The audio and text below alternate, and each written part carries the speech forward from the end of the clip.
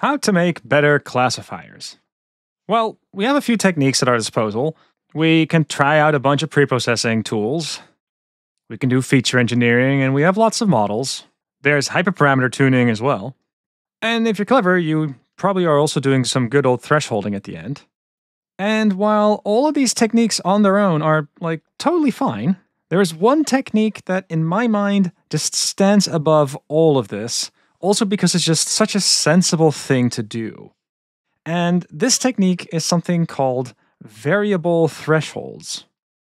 In terms of scikit-learn features, it is also a technique that is relatively advanced. You are going to need a lot of the more modern and nitty-gritty features of scikit-learn, but the intuition behind this idea is just so solid that it's well worth the effort.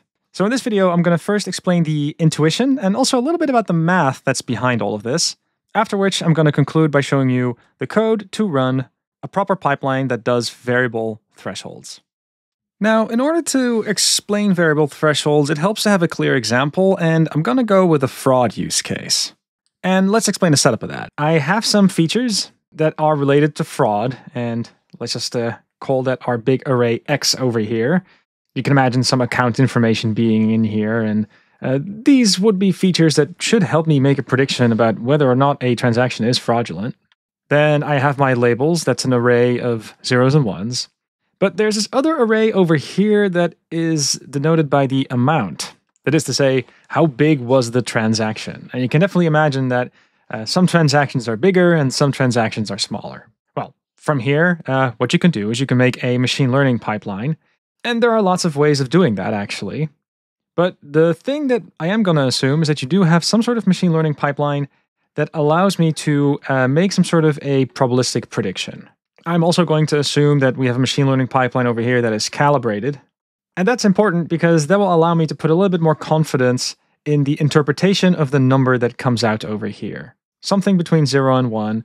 And the closer that we are to 1, the more confident that we should be that we're dealing with fraud. Now, what I'm also going to be assuming is that we have some sort of a custom business metric. And the straightforward thing to do here is to maybe pick some sort of a threshold somewhere on this 0, 1 axis, such that our custom business metric, on average, has the best performance. In this custom business metric, you can assume that we get maybe some sort of stipend for every good transaction that we pass through, but we have to subtract some sort of penalty if we let something fraudulent in. But it's also kind of likely that the amount of the penalty that we get, that's actually somewhat related to the amount of the transaction as well. Bigger transactions that are fraudulent are worse if they get in than small amounts. Oh, but that's actually kind of a hint. Because you could wonder, if we care about the size of the amount over here with regards to our metric, then maybe what we can do is we can say, well, the amount that's at stake, maybe we can use that to come up with some sort of a variable threshold. Think of it this way. If we see a transaction for $1, well, sure, it could theoretically be fraudulent, but if this amount went through, well, we can kind of maybe care less.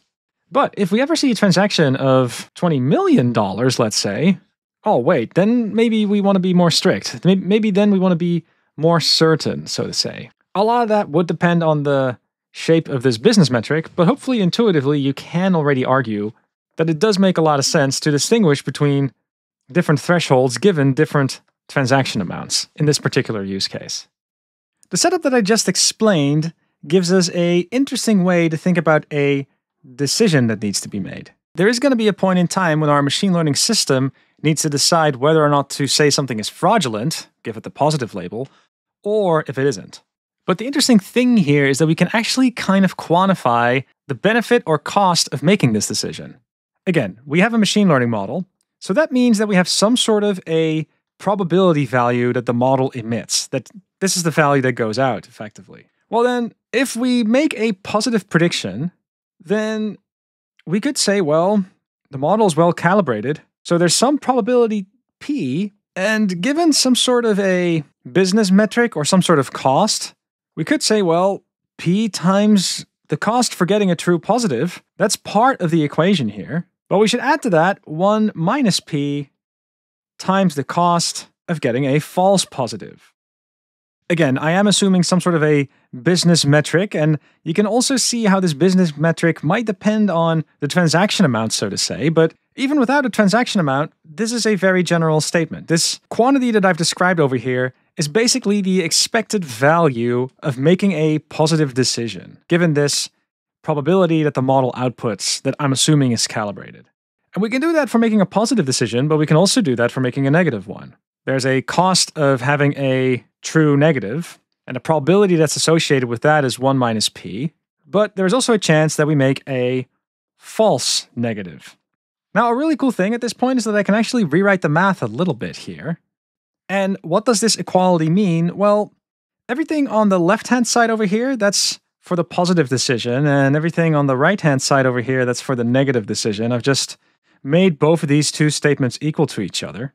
But the main observation is that if there is an actual equality here, that means that either decision would give us the same cost or the same benefit, put differently. In other words, if we're interested in figuring out a threshold probability, where on one side we want to make a positive decision and on the other side it'd be better to make a negative one, then we have to take this equation and solve it for p. And as luck would have it, by doing just a little bit of math, we have a closed-form solution for the optimal threshold. And what's more, all these cost functions that you see over here, well, they are just written down as kind of an abstract function. But you can imagine if we have a custom business metric, especially if we have one that depends on the amount, then we can also just effectively derive the optimal threshold given a cost matrix or, in fact, a transaction amount. And this is something I would like to just showcase in code, because the next step, of course, is going to be that we're going to build ourselves a classifier that is able to make an optimal decision based on the probability value that the machine learning model emits and the transaction amount at the same time. It's able to combine both of those two things. To make it clear that I didn't make any of that math up just now, you can actually repeat the same exercise by using SymPy inside of your notebook. The show notes have a link to this particular notebook, so you can do the exercise yourself. But the main thing that's important is that we do indeed have a closed-form solution that we can go ahead and use as a method to figure out what decision to make. Now, moving towards scikit-learn now, I've taken the liberty of implementing this business metric over here that's custom. True values go in together with predictions, as well as the amount column that I alluded to earlier. Inside of this function, I'm calculating true negatives, false positives, and true positives. And then there's a chunk of business logic here that's using this information to calculate statistics that I'm interested in. For example, I'm interested in quantifying how good it is that I accept legitimate transactions. And I'm also quantifying how bad it is that I'm accepting fraudulent transactions. Some of this depends on the amount.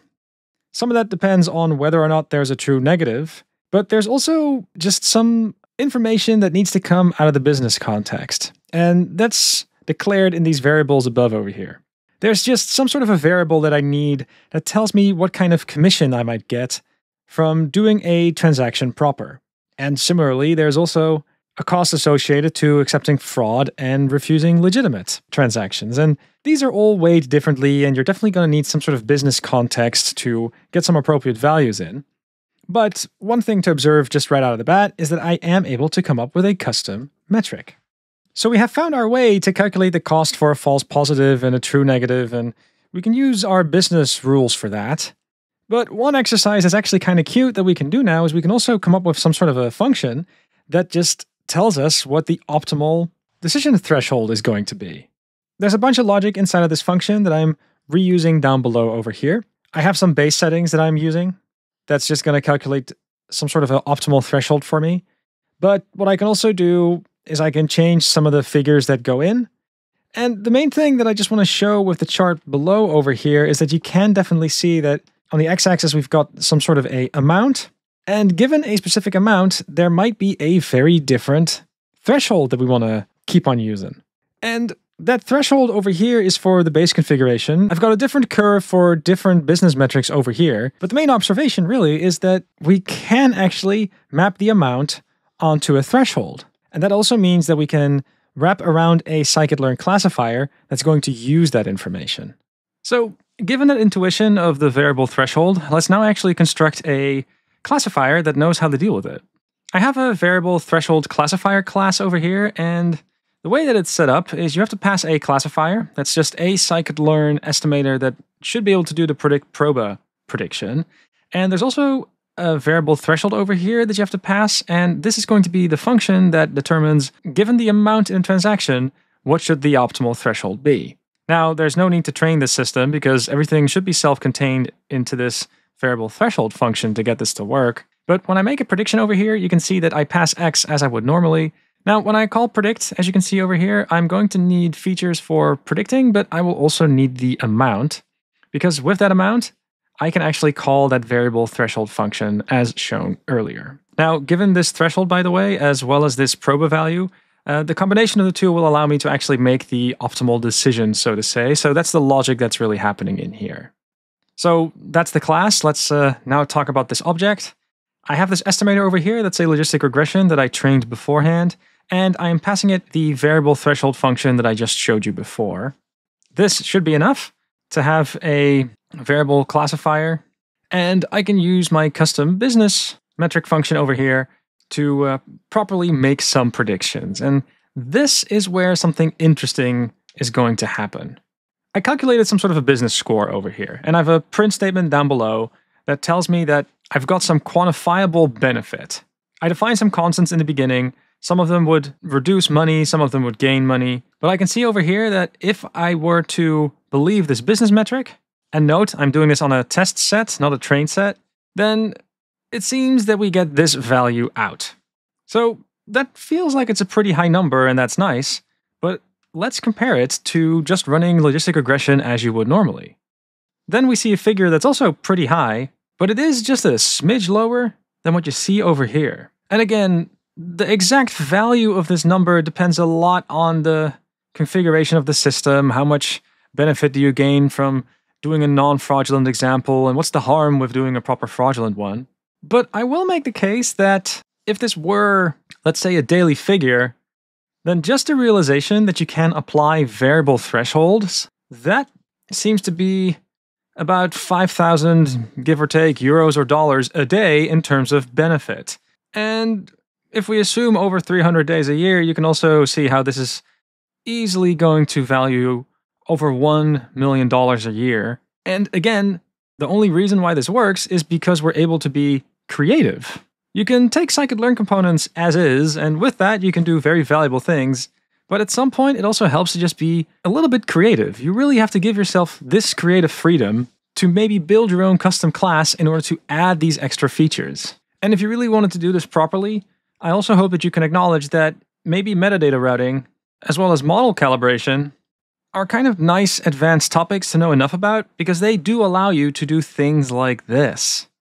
So if you've learned anything from this series of videos, what I really do hope is that you're able to grant yourself just enough creative freedom, because when you think outside the box, that's when real benefits can start to emerge. It's really not so much about knowing the best algorithm, it's really more about looking at scikit-learn and acknowledging that it has amazing Lego bricks that you can use to build very intelligent systems. And yeah, those intelligent systems might be able to save you about $100 million a year, give or take.